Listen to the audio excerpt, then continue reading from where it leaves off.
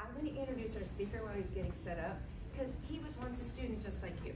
Bob Marshall graduated with an engineering degree here. He's actually been a speaker for us before, but when I looked it up, it was 2007. It's way too long since we've invited you back, Bob. Like a one night here, some crazy things. No, but in the meantime, he's been busy. When you were here, you talked about WeatherBug, that business. Yeah, that business. I'll talk about that business. You've started some sold that, others. yep, You've started some others. He's now got a new one called Whisker Labs. So my point is that the topic today is common mistakes and pitfalls when starting a business. We have a serial entrepreneur here who has probably encountered some pitfalls, probably made some mistakes, and probably done some things right too. Lots of wrong things. Yeah. Sure. So why we bring them in is to talk to you candidly. Everybody has this glorious, picture of what an entrepreneur does, what it's like. It's hard work. It's hard work. It's unpredictable work, but it's really rewarding work. So Bob, it is all yours. Welcome back to campus. It's so good to see you again. Let's welcome him. Thanks, everybody. Look, while we're getting the machine hooked up, I got a few slides. I would just love to hear. So look, I'm an '88 graduate, mechanical engineering. Back in those days, the College of Engineering wasn't actually the UMBC College of Engineering. It was the University of Maryland College Park College of Engineering, but we had a satellite campus here, so I took my classes here, except for a couple. College Park, graduated in 1988. Went off and did some, actually I met, so just to give you a little bit of my journey, and that shouldn't come on. Should come up, but I don't see the light on that thing.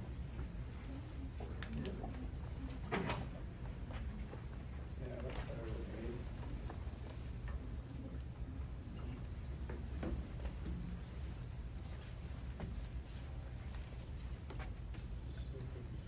Out. Anyway, so just to give you a little bit, so I had no idea I was going to be an entrepreneur, I can tell you that. So you guys are already way ahead of me if you're thinking about it at this stage, because I had no idea that I would do anything like I did. But I did, during school, I started a co-op program with a company here that did defense work up in Harford County, actually. And it was a very small company, so I was fortunate to get involved with a tiny company, 3 or 4 people. When I walked in, I interviewed with the CEO, and he said, well, Hal, you're in engineering. I think I might have something for you, so why don't you come in the summertime and work? And he turned out to be a great mentor. He's a serial entrepreneur. And worked there, saw that company grow from 3 or 4 people to 30 or 40 people over the course of my college career. He said, look, we're going to come back. He said, we're going to start a new business. He liked kind of what I was doing. He said, one of these days we'll start a new business. But what he was doing wasn't really technical, so I went off. I wanted to do something really cool technical first, so I went off and worked at a company called BBN, Bolt, Beranek and Newman. You guys have never heard of them, but believe it or not, they are the company that started the internet back in the 70s with a DARPA contract, the Defense Advanced Research Projects Agency. So they are up in Cambridge, Mass, a bunch of MIT grads. And I actually did really cool sensor and signal processing work at BBN. Did anti-submarine warfare. That was back during the Cold War, so we were dropping sensors in the ocean, collecting tons of data, and trying to find submarines, which it was really cool technical engineering work. And I learned a lot from a ton of very smart people on sensors and data. And when you look at what we're doing today and what I've done throughout my career, everything is around sensors and data.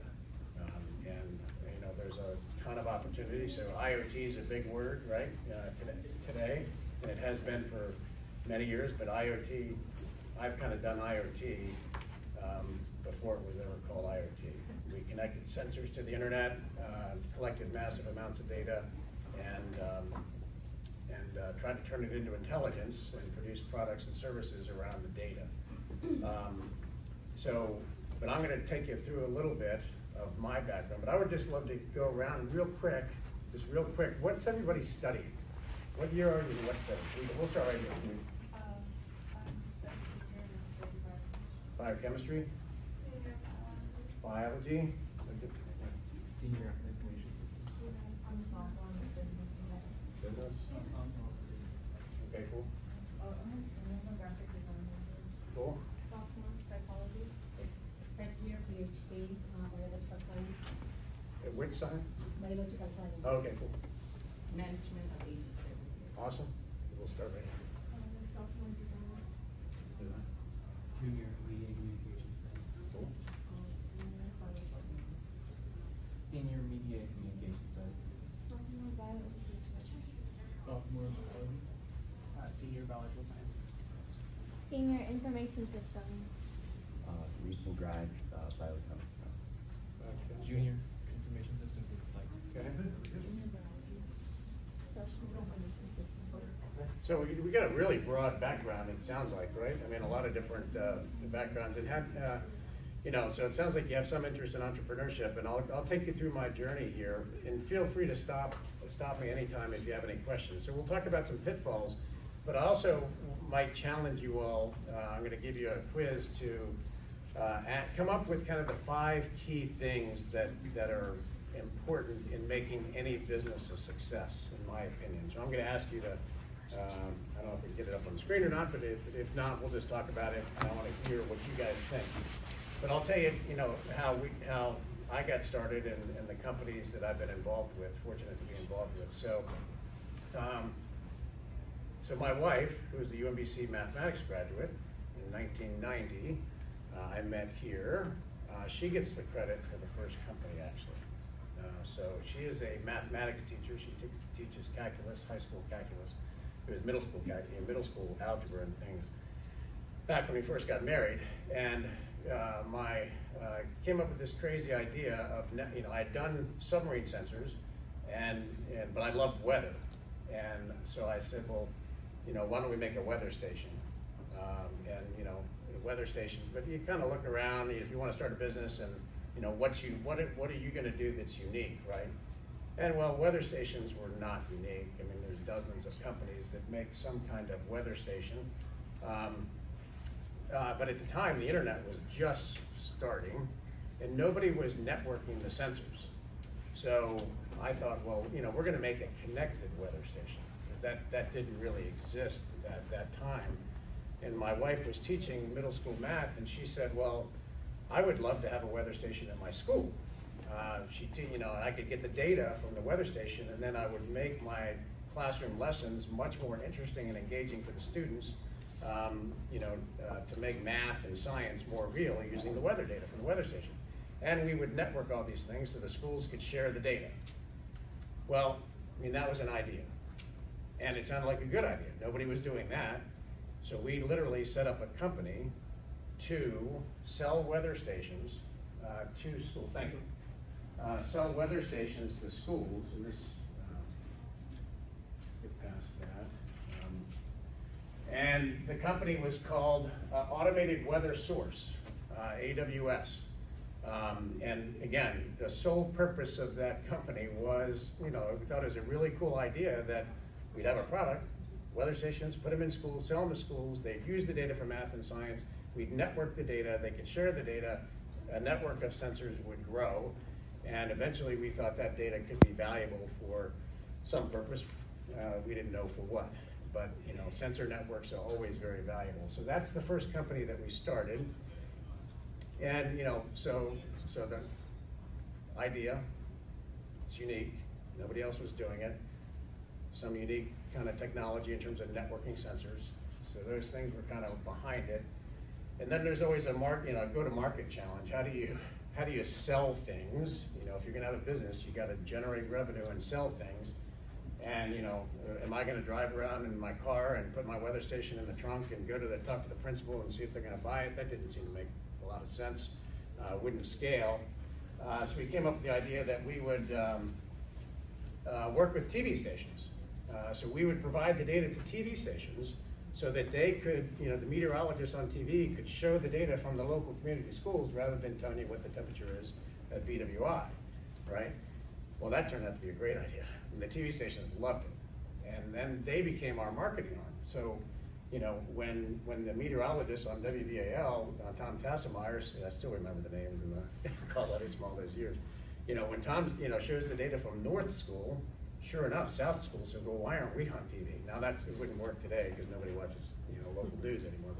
But anyway, so this network grew and grew to become the largest weather network in the world. Thousands and thousands of sensors across the country. And we, then you're looking to grow. So we changed the name of the company. We wanted to expand into other sensors and other applications. So we changed the name of the company from Automated Weather Source to AWS Convergence Technologies. We expanded the sensor network to include cameras. We ultimately expanded it. I don't know what I'm going to do next. So then our CTO, so obviously you're hiring people along the way. People are hugely important, right, to success and the team.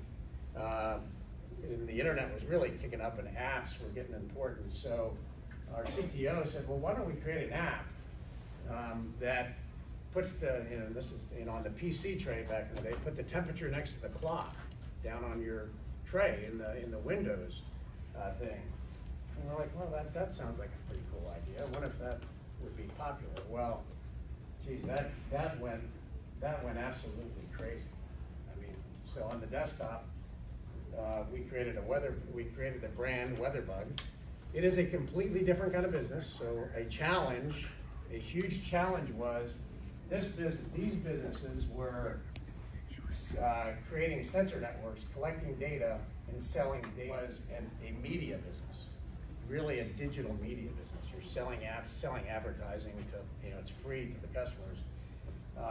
So WeatherBug today, if you have it on your phone, many of you do, probably if you don't download it, it's free. I'm not involved in it anymore, but it's been downloaded on the desktop or the mobile phone probably 150 million times or 200 million times. I don't know. And there's 15 million or 20 million people that use it every day or so now. So that, but that was a very different business. So from a management and growth perspective, it was very different. These are two different things, which is a challenge because they're different kind of people, different kind of talent to manage those two different types of businesses. This business, when the transition from the web and the desktop to mobile phones was happening, created a huge challenge for a lot of websites. Huge headwinds, the advertising market cratered, and it's just a mess. Then we kind of stagnated, the growth stagnated, which was difficult. We didn't do anything with that. We kept it going, managed it through very, very difficult times. It's actually doing extraordinarily well now. But we got back to our roots, and we changed the name of the core company to Earth Networks. And we deployed the largest network of greenhouse gas sensors in the world. So climate, obviously, is super important, huge problem for society. And I didn't realize that there was not many CO2 sensors out there. The Mauna Loa record, Dr. Keeling from Scripps, is world famous for that record. It is the standard by which all climate scientists use today. That is actually, that station at the top of Mauna Loa is actually run by Earth Networks now. So we partnered with the Scripps Institute of Oceanography and Dr. Keeling, and we've deployed, and I say we, I'm not associated with Earth Networks anymore either. We ended up selling this, we've sold this. But Earth Networks operates the largest network of greenhouse gas sensors in the world, with NOAA and NASA and other things. So this is a data business. We sold data to like NASA and NOAA, the National Weather Service, like National Football League, Major League Baseball, Walt Disney, all the big companies that, weather and climate was important for their safety of their customers, things like that. They needed granular, high-resolution data. These were data businesses. This was a digital media business, okay? And let's see, and any questions, by the way, fire away on anything. Then we spun out a new company back in, so again, and this is, we're gonna come around to kind of pitfalls and what works and what doesn't work and what's important. In my career, our most core competency is sensors and data. Sensors and data. We do that better than anybody else in the world, I think. We did here. And we're looking for ways to grow, because weather and climate, it turns out, is a very tough business. There's just a lot of people in the weather and climate business, and it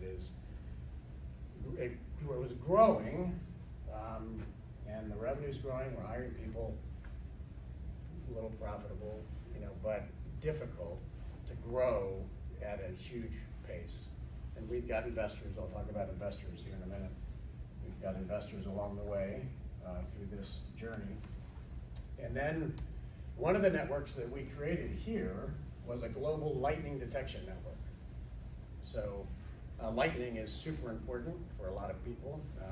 So we had sensors all around the world that measured the electromagnetic pulse of energy. When there's a lightning flash, there's a pulse of energy that goes out across the planet, and our sensors would measure that and, and measure the time that it arrives. If you do stuff at very high speeds and with huge precision, you can then locate where the lightning occurs within 100 meters or so.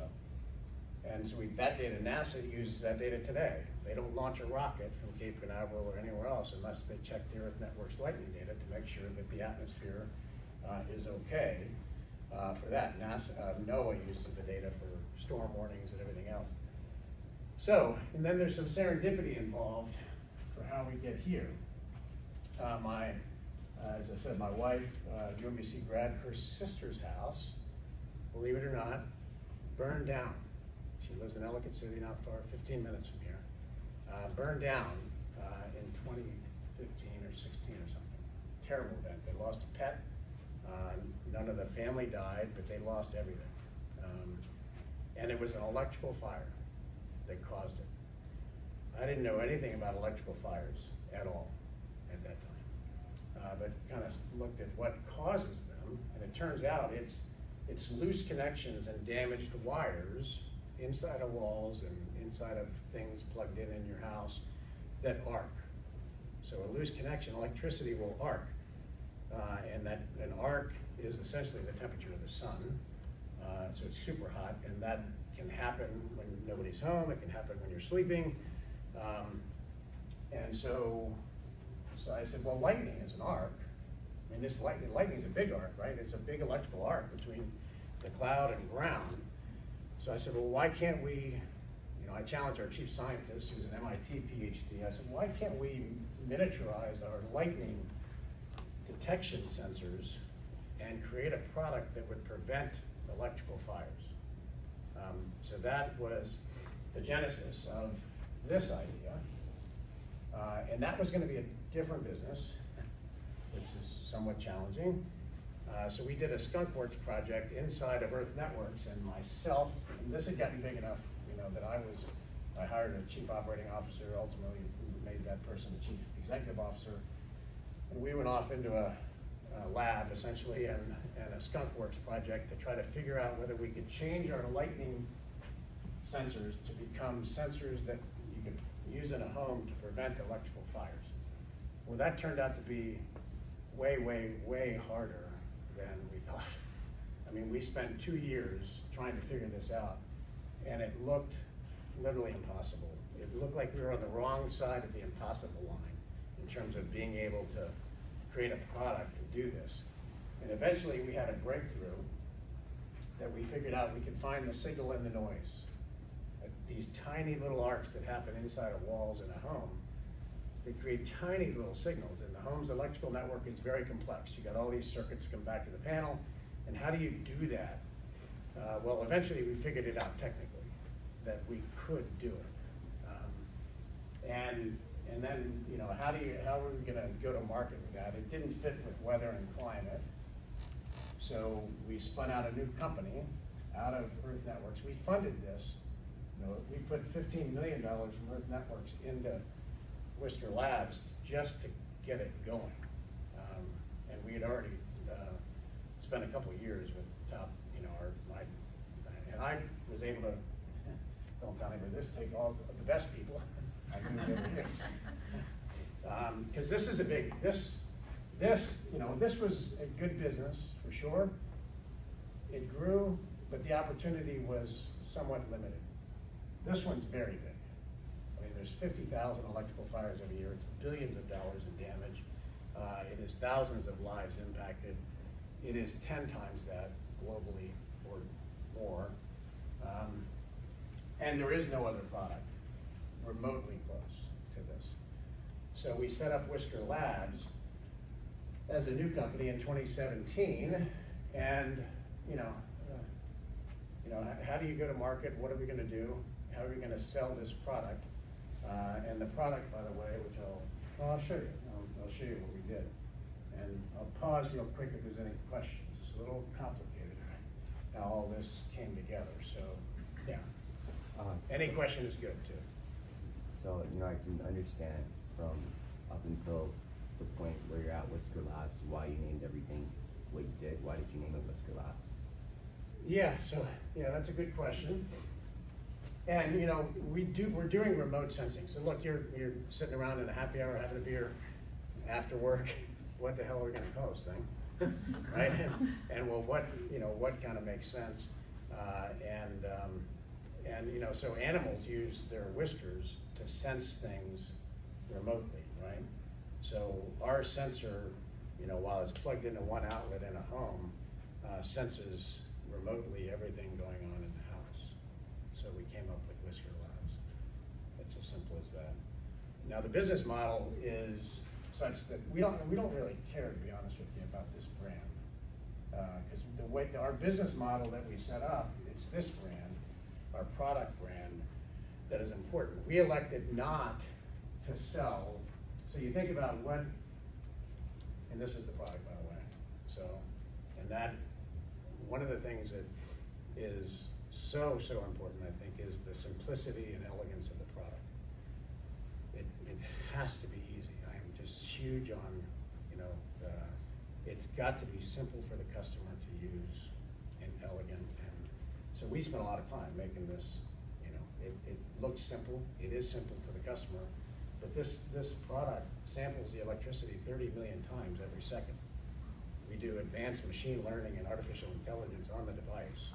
We're collecting 6 gigabytes of data per second from the sensor fleet. We do more machine learning and artificial intelligence in the cloud. So it is super sophisticated, but the customers don't know any of that. It just detects arcing and prevents fires, right? That's all that matters. So I think I might actually have this. Yeah, I'm going to show a couple slides here. But yeah, so Ting was definitely a happy hour discussion. We were like, what the hell are we going to call this product? That have been successful, that are commercial electronic kind of products, are Nest, right? They did the thermostat. Google bought them for $3.5 billion. And Ring, that did the doorbell camera, and now they do a bunch of other stuff. But Amazon bought them for $1.2 billion, right? And it turns out that Ting is in Chinese is listen. So we're listening to the electrical network of the home to detect problems in the home. And it was available. Amazon came after us a little bit, but we got through that. They tried to say we're violating Ring, but it's a very different thing than Ring was, so we're fine.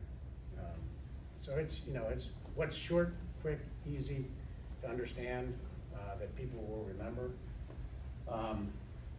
So this thing, the beauty again is it just simply, there would have been fatalities. We're in 220,000 homes now. We're shipping 30 to 50,000 Tings a month. It is not, we don't actually sell hardware. It's a service that we provide. It's about the data and the service, not the hardware.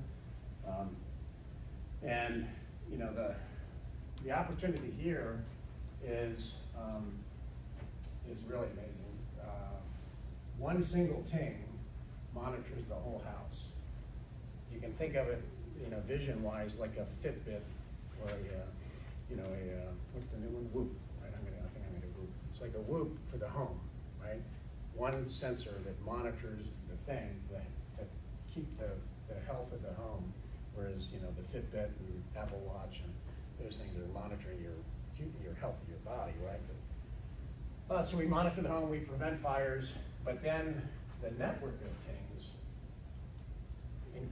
sees incredible precision of what's going on with the power delivery from the utilities. And nobody has that information either. So Yeah, it's amazing. The grid, right, is, you know, with the electrification of society and the need for solar and wind and storage and EVs and all that kind of stuff, the grid is hugely challenged. I mean, it is not, it wasn't designed to handle what we're doing. But if you can't measure it, you can't manage it, right? The utilities do not have data to understand where the grid is messed up. We're detecting problems in the West. And we're working now closely with PG&E and Southern California Edison, the utilities in California. They've started a bunch of the wildfires that have been so devastating. There's big problems on the grid. So anyway, so this is, you know, our go-to-market. So let's see. So we elected, I'll talk about the go-to-market here real quick. Then I'll be cognizant of time. Where are we? Okay, so we'll wrap up here in a little bit. You know, so Nest went direct to the consumer. They sold thermostats, they bought a ton of advertising, they spent $100 million in advertising, created the brand, and were very successful. Ring did the same. They spent, you know, $100 million in advertising, and Ring was selling 20,000 doorbell cameras a month when they sold to Amazon for $1.2 billion. But then there's 100 companies that have failed trying to do what Nest and Ring did. That is a very, very hard model to create a consumer electronics product, create a brand, and convince people, consumers, to buy it, right? To buy it. Again, Nest and Ring were very successful. There's a couple others, but there's littered with failures across the board. So we didn't want to do that. We were capital constrained. So our business model at Whisker Labs is B2B2C, so it's business to business to consumer. So we elected to partner with the insurance companies, okay? Because the insurance companies care, right? They're the ones that spend all the money to replace the house that burned down from the electrical fire, right? So this is a State Farm press release from just the other day, February 15th, last week, right? That they're deploying more than 1 million free things to their customers in the next year or so. They give it away free to every customer that wants it.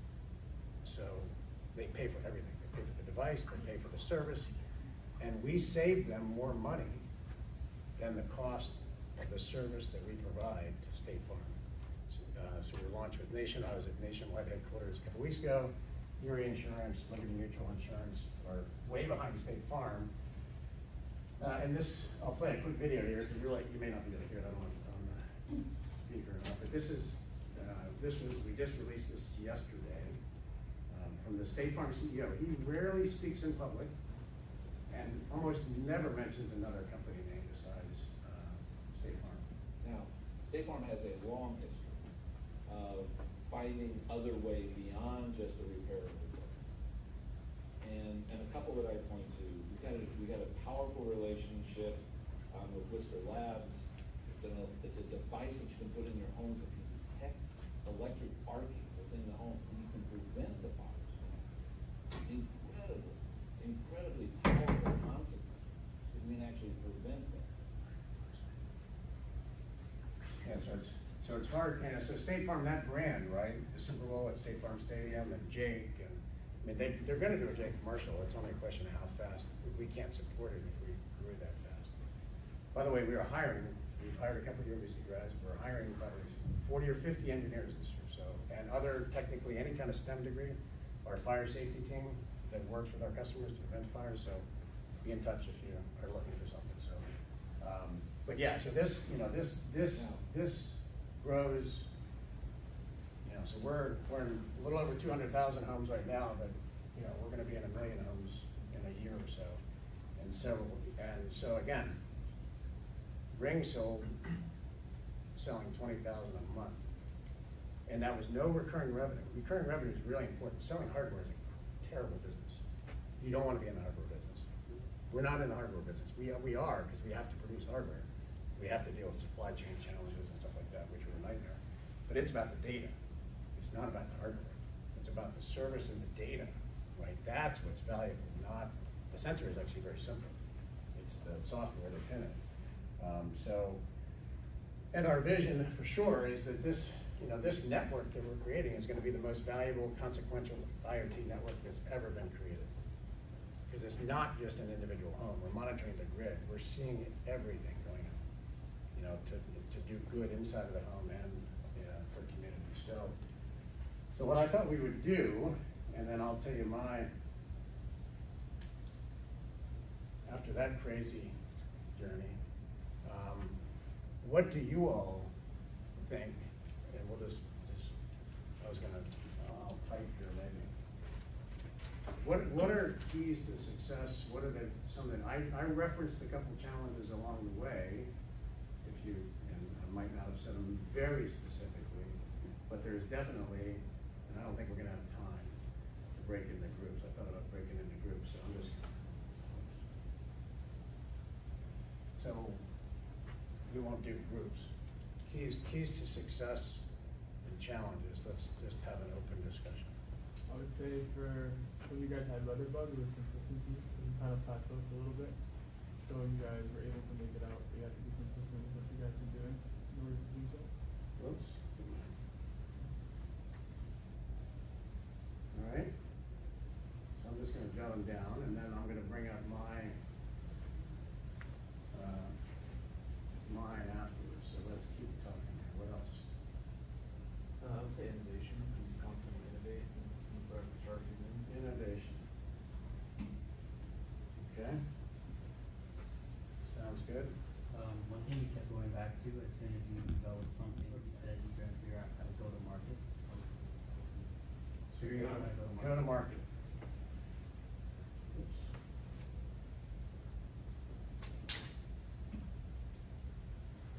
Foreseeing or like predicting what would happen, like what direction we would go. Say that again? Like foreseeing or predicting what would happen. Foreseeing or predicting. So let's see. What's one word I'm going to call that? Forecast? Yeah, forecast, vision, or something. And by the way, there are no right or wrong answers here. So, I mean, we're just having a discussion, and probably what I put up is not going to be accurate either. So, yeah. Listening to your customers. Listening to your customers is certainly always important for sure. Can't wait.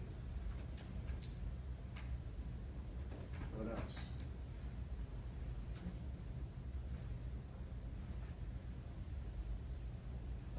Simplicity of design. Simplicity.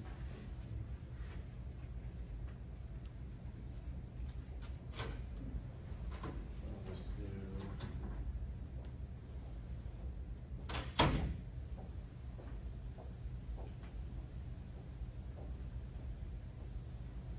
You know when to move. What's that? You know when to move. Oh, when to move. Okay.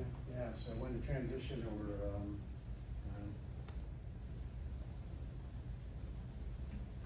Did I capture that? It's like a follow-up on using failure to succeed. Yeah.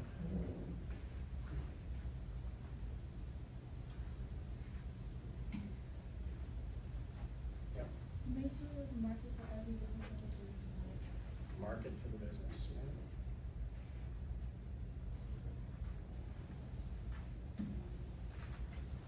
Having the right team.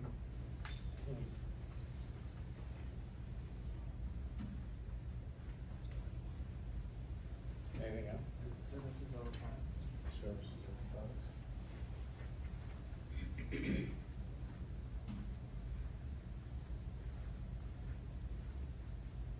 All right, anything else? Sounds good. These are all good.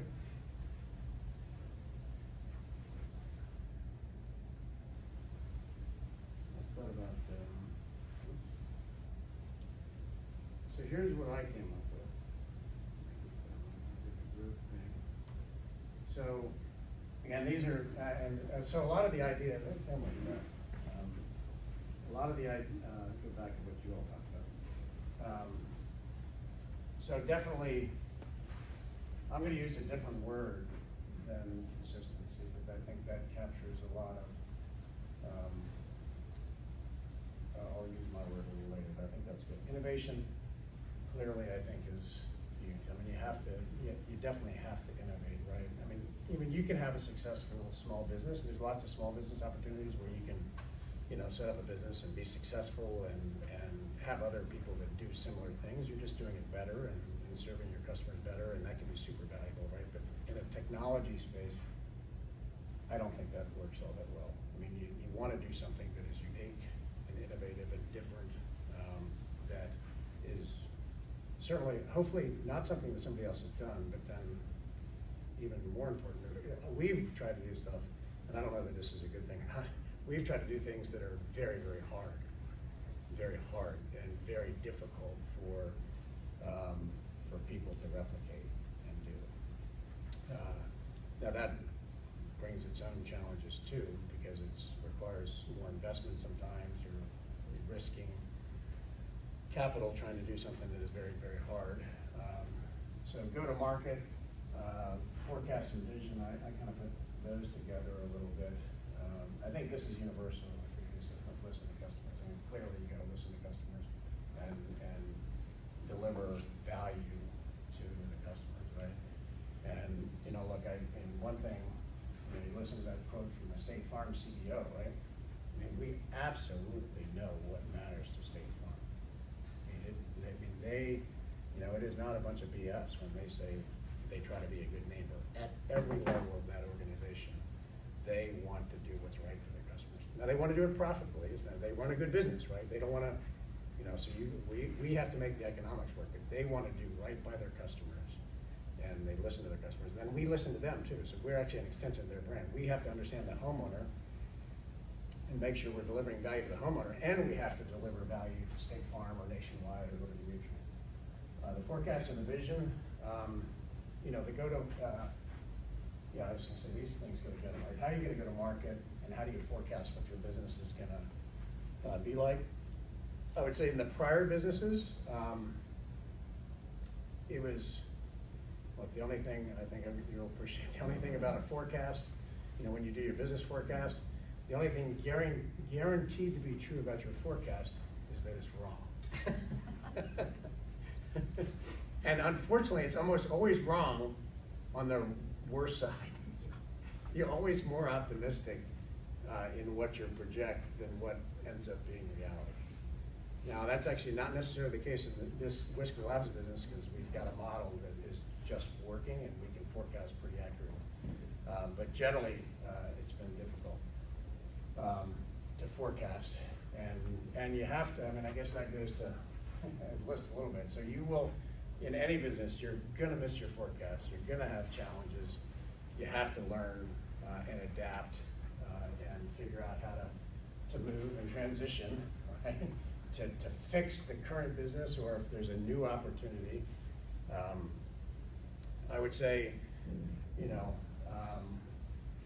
maybe it goes to team a little bit. I mean, I would say, you know, when I look back at Earth Networks, you know, well, we definitely recognize that WeatherBug was a digital media business. Earth Networks is a data business. They're very different things. So we actually operated those really, even though they were under the Earth Networks company, they were operated as separate businesses. There were separate teams, separate management structures, totally different go-to-markets, different sales organizations, different marketing organizations. But that creates, you know, that's like the opposite of simplicity too. It's very complex. It was a complex business. Even within Earth Networks, we were selling to schools, we were selling to government agencies, we were selling to golf courses, and selling to Walt Disney World, and selling to the NFL, and selling to airlines. Oh my gosh, it's just painful. I mean, it was, you know, it was an okay business, but hard to forecast, and hard to execute because it was complex. It wasn't simple. And you know, let's see what else is up here. So we'll definitely, the team, as you all, I mean, it is all about the team. I mean, if you don't have good people, I mean, it is, you have no chance.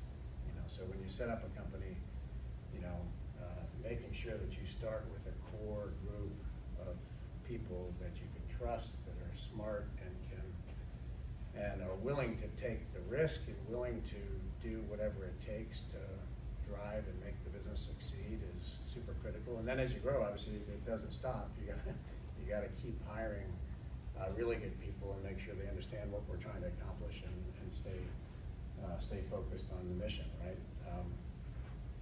So I think these are all.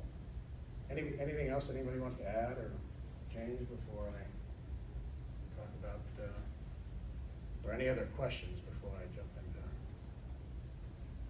So, tell you the ones that I came up with, and these are not necessarily the right things. You know, so the idea itself has got to be solid, and I actually lump the go-to-market in here. I mean, it is of no value to have an idea that doesn't have a market, right? And figuring out whether you have a market fit is not a trivial exercise. I mean, you can have some awesome technology, but you know, our customer is going to buy it, and buy it at scale. I mean, you have to go, you know, as you said, listen to the customers. Well, whoever you're selling to, whether it's a business or a consumer, you got to listen to them and understand what their needs are, right? And make sure that that idea, that product, is going to fit with them, and they're going to be willing to buy it. And I think that's a really hard thing for somebody starting a business, because you've got an idea, and obviously it's the best idea ever. It always is, right? Everybody should want to buy this thing. And that's often not the case. So you better think about it. You better talk to your prospective customers early on and make sure that they agree that this is something that they would buy, and not just that they might buy it. I mean, are they going to buy it, right? I mean, that's a different thing, you know, when you do the research on that. So people, we just talked about it, right? I mean, it's I've got a core group of. Again, I kind of stole the best of the best from Earth Networks over to Whisker Labs. These are people, my co-founder and CTO I've worked with since 1993, not long after graduating from UMBC. I mean, we just know each other so well, and we don't have to talk much, but it's, you know, and he's our CTO, so I prefer him never to come out of his office. You know, so, and he doesn't go out and talk to customers much. He's coding and helping his team. And our senior VP of operations was on campus with me recruiting. You know, she started out as a young Virginia Tech grad at Earth Network. She's worked with us for 24 years. She's just fantastic people. I mean, she just knows people. She knows how to manage people. Is totally committed. And you know, just as the company grows, you know, you kind of do. You know, the financial administrative stuff is, you know, secondary in the early days, but we just hired a CFO, Chief Financial Officer at Whisker Labs for the first time. They used a consultant, you know, various things to, you know, cobble it together early on. Hired a CFO a couple of years, best hire I've ever made. He is just unbelievable. He was at Sprint Nextel. He did you know, a lot of services businesses, and then he's done a number of startups, and he's just phenomenal. So, you know, so people is super important. One thing we didn't talk much about is investors. So depending on the nature of the business, you know, we've been very fortunate. I think we've raised between the multiple companies probably 60 or 70, $80 million or something like that. And our investors are just the best. And that's not always the case.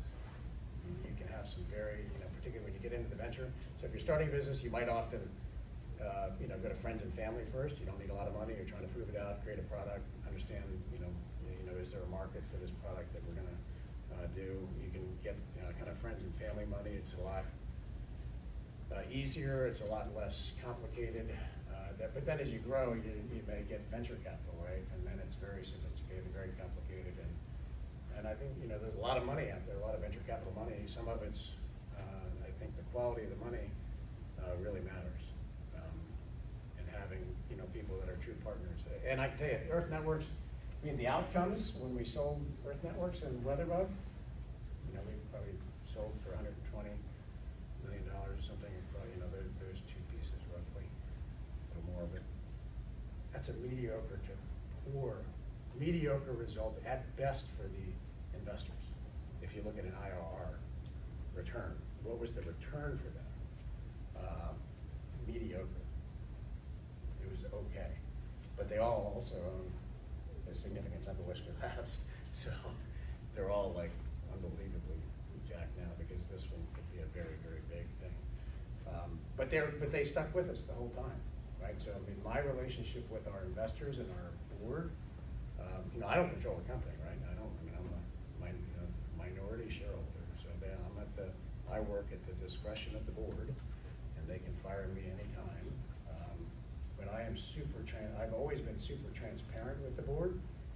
You know, in our board meetings, it is the good, the bad, and the ugly, whatever it is, right? I am letting them know what's working, what's not working, and being super transparent, and that's resulted in investors that really work closely, trust me, trust our team to do what's right and in the interest of the investors. So yeah, and there's horror stories you hear, right? If you get a wrong investor and they really try to run your business and force you to do things you want to do.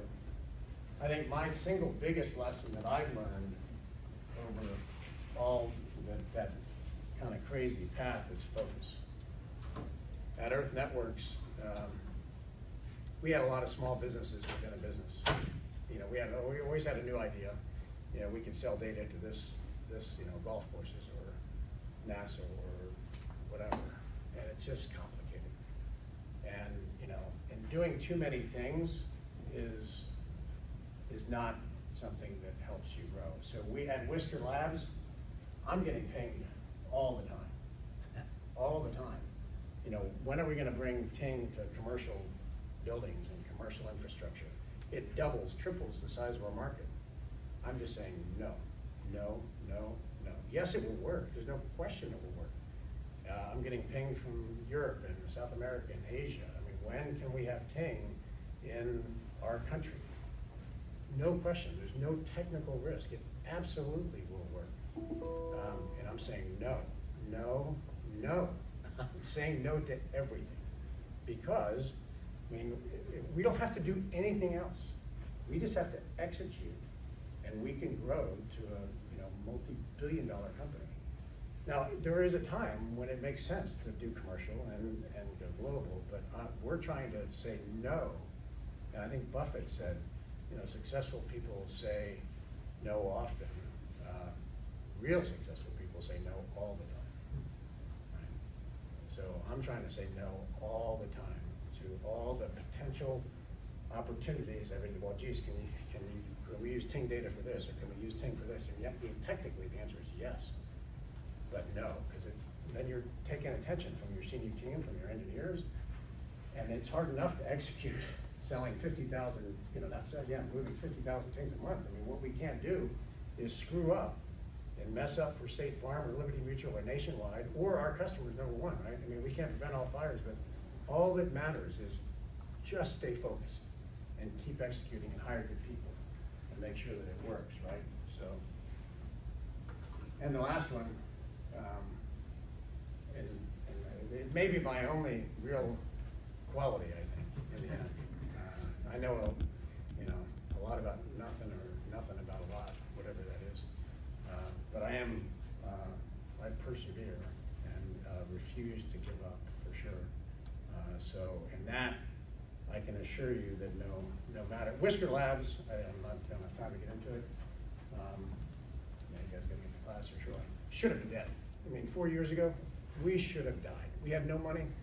We should have died. There's no reason we should be alive.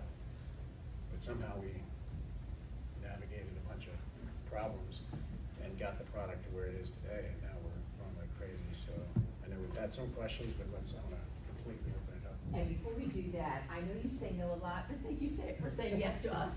It's a pleasure to have you back on campus. Yeah, it's always you've good. done a lot since 2007 when you were last here. Yeah, it's so been- you make us proud. Well, See, this is what retrievers do. You make us proud. So thank you so much. I Yeah. really, really appreciate it.